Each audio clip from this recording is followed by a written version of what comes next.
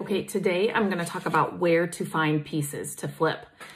So there's tons of places that you can find pieces to flip, and some are just your regular, what you would think of, and other things you may not have thought of. So I thought I would share a good list, and we will supply you with the list as well, but just some things that you should be thinking about. So if you're going to be flipping furniture, tell everybody you know that you're doing that and that you're looking for furniture pieces and kind of what you're looking for. If you have a criteria or certain pieces that you know for sure, if you would never do a dining room table, but you're always looking for dressers, be specific if you have specific things you're looking for. But tell everybody you know, all your family, all your friends. I get so much just from what people know what I'm looking for. And so I will get calls from family and friends. It may not be something they have, but their mother-in-law is getting rid of something. It may be something they saw on the side of the road and they're like, hey, on such and such street, there's this thing. It could be something they saw at a yard sale, so they're calling me, or even like a listing somewhere. So the more people that know you and know what you're trying to do and what you're looking for, the easier it's going to be for you to find pieces. So put it out there. Let everybody know that you're looking for those things. And then when they're out and about or hear of a piece that fits that criteria, or they know that that's what you're looking for, they will call you. So I have gotten so many great pieces, and sometimes they're free. It's just somebody's looking to get rid of it, or like the side of the road, literally next to nothing. That's been my best deals, is through family and friends who know what I'm looking for. So with that being said, make sure on your personal Facebook page, and if you have a personal like Instagram page or you're anywhere else online, put a post out for what you're looking for. Local people, this, I'm looking for this. If you have a, what do I want to say, like a Nextdoor app, those kinds of things, put it out there. Put yourself out there and let people know what you're looking for, and have them so they can reach out to you when they come across something. So with that being said, first of all, so it's, I will give you a list of things and a list of places for you to look to find these pieces, but use those same places to put yourself out there to get those pieces, if that makes sense. Instead of just searching on there, if you are able to post on there, or, like personal Facebook or whatever, post on there as well with what you're looking for, because it'll just make it so much easier.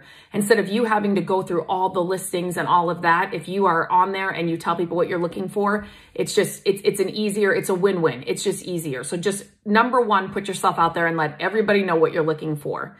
So obviously, so there are the other ones like Craigslist, apps like Nextdoor app, Let Go. You may have some local apps or city apps or other things too in your area. Check those out. Facebook Marketplace, of course, is a great place to find pieces. Just know what you're looking for. Use different words on any of these apps that you're searching for furniture pieces.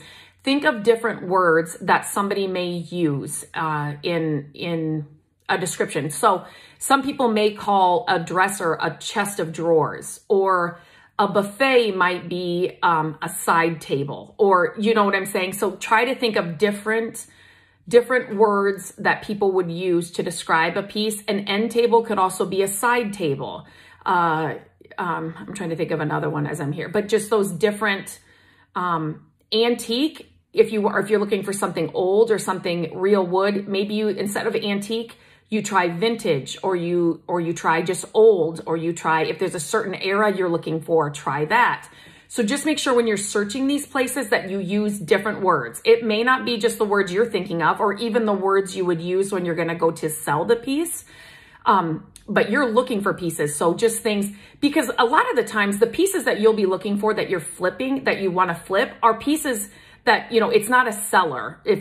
If that makes sense. It's not somebody that's selling, furniture, amazing furniture, or do you know what I'm saying? It's not like a furniture shop or somebody selling a bunch of furniture. It's somebody's, mom or grandma or aunt or whatever, they've got a dresser, in the basement that they're finally ready to get rid of. And so they're not going to always have the technical terms or the selling terms that you may use when you're going to sell your piece. So when you're searching any of those apps, think of different words to put in there when you're searching for the different pieces. So besides like Facebook Marketplace, I mentioned thrift stores, of course, and don't just think, you know, it's Goodwill, Salvation Army, but there's a lot of mission thrift stores, you know, they're run through a church or they're run through like an organization. Think of those. We have Restore. That's another great one to find furniture pieces. We have like a St. Vincent de Paul store. So just think of all of those, not just Goodwill. There are thrift stores of different brands and different, you know, there's a lot of different options. And the bigger the city that you're shopping in or you live in, the better. I'm sure the more options you have. So think beyond just Goodwill and Salvation Army. Yard sales are huge. I love them. But for us, they're not all year round. So I have to, when I find them and I find pieces there, I get excited because we don't have them all year round. So thrift or yard sales are another great place. Estate sales. For me, estate sales are usually pricier than I want to spend, but if there are pieces or things at the estate sale I want to check out, I always go the first day. I'm never there like right on time or anything. I'm not going to stand in line, but I go the first day. I look around and see what they have. If there are furniture pieces that I'm very interested in, I will wait and I will make sure that I'm the first one on the last day when it's usually half off or even better, 75% off. So I want to be the first one in to go and get those furniture pieces that I was interested in on the first day because I know what the price will be. Usually they will tell you last day is 50% off or 75% off. And I know what that price is going to be and it's within my budget for spending. I will be one of the first ones there on that last day of the estate sale. So that's how I like to shop estate sales. And some estate sales, I will say, not all of them are super expensive. Some estate sales are held by the actual family members. That's what we did for my grandpa's.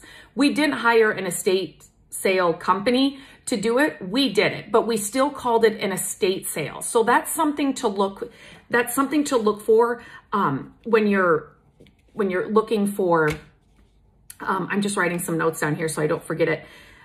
When you're looking for ads and stuff, if it's an estate sale and it's not with a brand, usually here in an estate sale that's held by like a company, their brand will be at the bottom of the in the paper or in the advertisement. But if it's not, it could just be held by the family, and then by all means go, because they're not as knowledgeable or their prices don't have to be as high because the estate sale company has to make money as well. So make sure to check that. That's another great tip.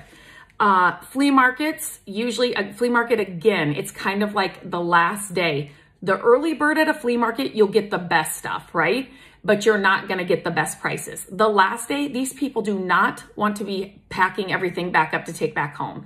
So the last day, you can wheel and deal a little more and they're willing to give you a deal. So they're super fun to go to, but if you're looking to find things to flip, the last day when you can kind of wheel and deal a little more is better. Antique stores, again, they are pricey. Usually around here they are, but I have been in antique stores when certain booths are going out of business, or you know they're leaving the antique store or something, and so they will have discounted, like their whole booth inside there is discounted. If you talk to the owners or the antique people that are in there, tell them what you're looking for. They might come across something where they really don't want to put it in the store, or it needs too much work, or whatever. Again, put yourself out there and you be on their call list when they do run into those pieces where they can't put them on the floor or sell them as they are, and they're not going to put the work into them, and you might be able to kind of work out a deal. Booths, so not just an antique store, but you may have booths around your area. We don't have a ton of those here, where different people can put things in a booth and rent it out for the month. So check those as well. Curbside, those are my favorite finds. The cabinet right over here was a curbside find. It's an old farmhouse cabinet. It was on the curb. I have found many pieces on the side of the road. Not often, but the ones I have found have been unbelievable, and I have been able to flip them or keep them in my house and then sell something else that was in that spot. But curbside finds are great. And I have a lot of friends and family that will be driving around and they will see it and call me and say, on this street is this, send me a photo, and then I head right out. So those two go hand in hand really well. Store closings. So if a store is going out of business, they may have had some really great furniture as displays or whatever. So that's another great place to check out. Small shops, So if you have a small shop that you know, if you think it's like small shops that may sell candles and makeup and hand lotion or something, I'm just making this up, but their displays may be, you know, old furniture. I've been in so many stores where the displays are actually old furniture. So that's another place. Get to know those owners. They like to change things up and they want to get rid of things. Have you be their call. Have that, you know, they can call you and you can come in. You guys can work out a deal and pick up pieces that way. Another great place are auctions. The only thing with those is that you're usually there for a full day. You think they're going to start at one end with the things that you want, and they start at the way other end and not going to get to your things till the end of the day. But I have had some luck with online auctions. Those you don't have to stay all day, and you get to, you know, you can bid from the comfort of your home, and you have the description, and then at the end of the auction, if you won the bid, you get to go pick it up. And I feel like some of the online auctions, you can get things cheaper than if you were there in person, you know, going up against somebody that, you know, for a piece. So definitely check out your local, if you have local online auctions. If you just Google online auction sites, there are some like nationwide, and then it kind of narrows it down to your area. So make sure to check those out. When you're doing your Facebook Marketplace, check out those auction sites and see what they've got coming up or maybe going on right now. And then also look inside. We're all online now, right? But there are still, we get a local free little newspaper every Wednesday. It's not really a full newspaper, but there are ads and things listed inside that newspaper. Check those out. It could be somebody that just wants to sell some things and they don't know how to use the internet. So, you know, calling up the local paper and putting an ad in that way is easier for them to do, and that's what they know. So make sure to check out your local newspapers or inserts or whatever you have in your area. Those are just a few of the ideas, but just make sure you put yourself out there. Let people know what you're looking for when you're in shops and stores. Talk to the people there. It's amazing. It just happened the other day, how much and what you can get from just putting yourself out there. So make sure you're doing that wherever you are, and tell your friends and family what you're up to, because they're going to be your best friends for finding amazing pieces that you can flip.